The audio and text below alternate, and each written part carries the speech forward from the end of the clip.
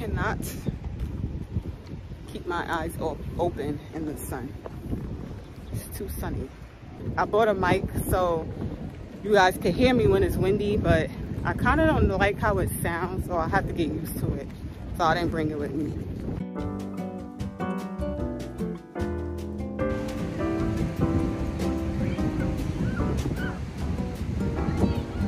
Hi guys! Oh my gosh, my hair. I can't believe I'm sitting in the sand. I like the beach.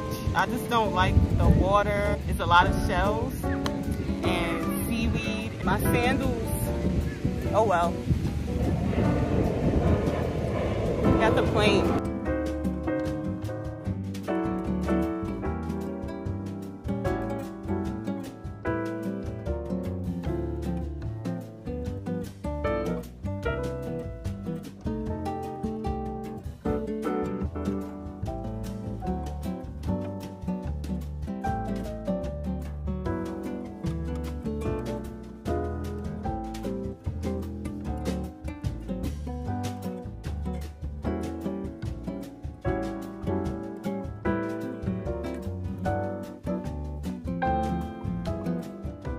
Hi guys, welcome back to my channel.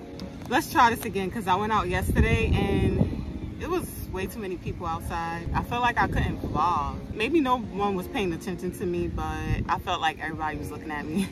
But today is a new day, so I came out to get some air so I wouldn't be overthinking in the house. And I'm using my new tripod and my new sandals. These are my new sandals. Aren't they cute? I got them from Amazon. A topic that I've been stressing out about is my YouTube channel. I don't want to sound ungrateful or like I'm complaining, but I've been making videos since last year. Around this time actually, June last year I think. I think like 20 videos and I only have 78 subscribers. I don't know what am I doing wrong or what can I do to get my videos pushed to the public or like more seen. I'm trying not to get lost, like lose myself. I don't want to follow and do what everyone else is doing, but I don't mind taking tips or ideas that's similar. But I don't want everything, I just don't want to follow behind everyone and feel like I'm not being myself. Because I want people to like me for me. So I struggle to make videos weekly because I just feel like my life is boring and I'm a boring person. I just came outside because if I didn't, my thoughts would eat me up. I didn't even eat anything, which is pretty bad. It's like almost 4 o'clock. Like when I'm overthinking, I can't even think about eating or anything. I just eat later, very, very later in the day. As soon as I wake up in the morning, it's just my mind is going. So I don't have any friends. Like I'm picky with people that I meet, but you know, it's always best to not invite everyone into your life because some people can make it worse. And I definitely don't want anyone coming into my life making it worse than it already is. That's just what's been on my mind. It feels so nice. If you see my videos, I'm mostly at the beach. I live right near the beach. Most of the time, it's very hard for me to even get out of the house. I feel uncomfortable when I go out. Like it's just this uncomfortable feeling being by myself. I wish I had friends or a friend where we could go to restaurants and shop and stuff together, but I don't. And for now, I just feel like it's best for me to learn to do things on my own and not depend on people and wait for that time to come, hopefully sooner than later. Friends, relationships. My life sometimes feels like I'm in a maze. Like every day feels the same. And I know I could change that, but I just feel stuck all the time. Maybe I should read my book. My recent video, I went to the library, but I couldn't find anything interesting. So, and I want to go thrifting to find books. But this book that my mom got me a year ago, it's called The Black Girl's Guide to Healing Emotional Wounds. I don't read out loud, so I feel like I should read this book out loud. If you guys are not interested, you could just skip it. She walks into the double glass doors of the high-rise office building in downtown Washington, D.C. Her pointy black stiletto pumps tap lightly across the marble floors as she enters the elevator. You can hear her designer bag swish across the bottom of her pencil skirt as she passes through the hallway. Sarah has earned a bachelor's and master's degree from one of the nation's top historically black colleges and universities. She is well-spoken, sharp, and driven. Armed with a photographic memory, she has earned a high-paying position as a finance manager for one of the nation's largest accounting firms. Sarah oversees one direct report that she has a very transactional relationship with. Continuing her stroll down the hallway, she gives each of her colleagues and her direct report a perfunctory grin as she glides into her office. Her office is bright, spacious, and decorated with her sorority paraphernalia. I'm probably saying that wrong. As she settles in, Sarah opens her laptop, sips on her coffee, and prepares for the day.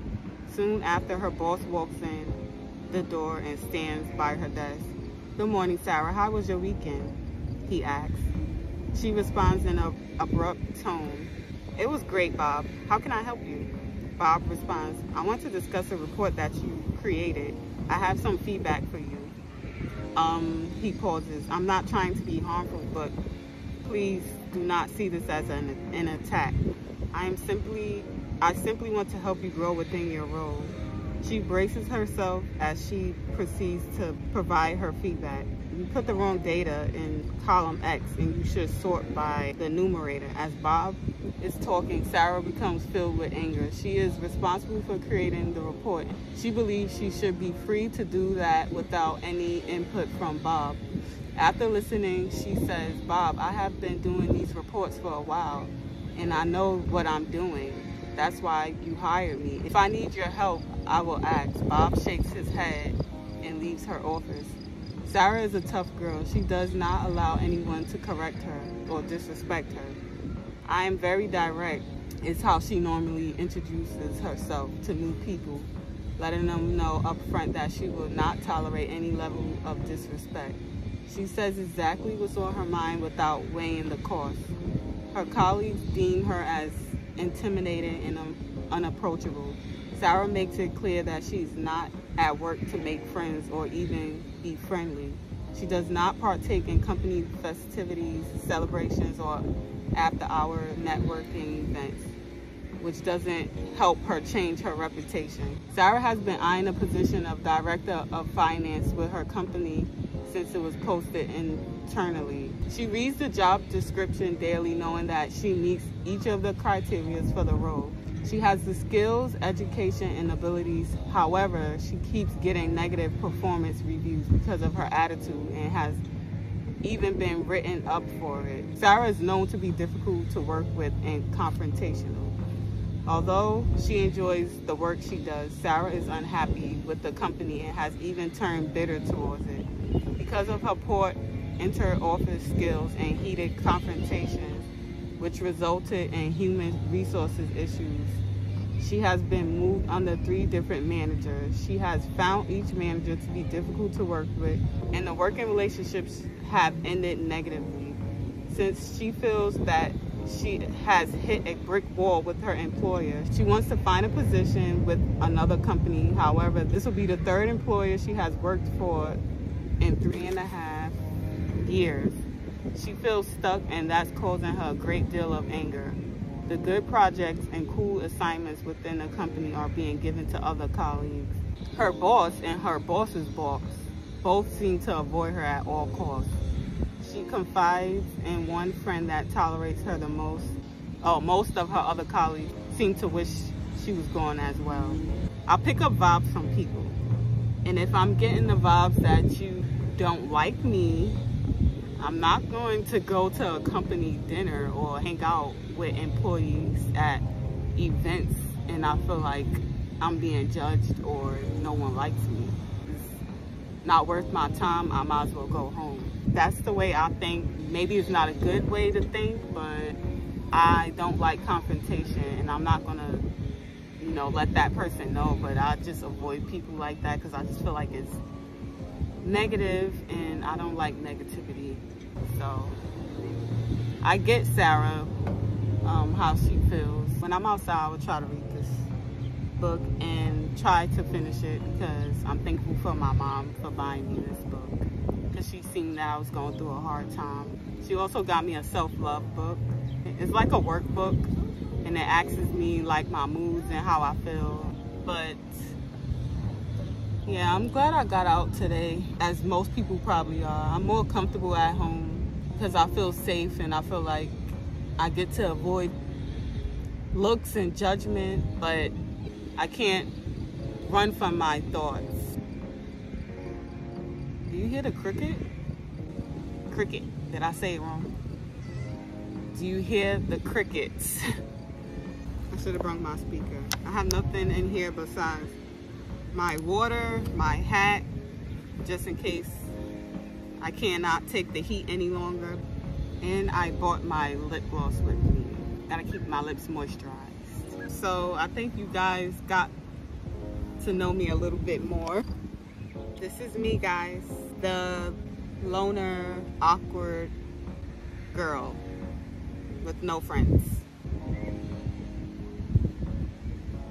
Ear hug.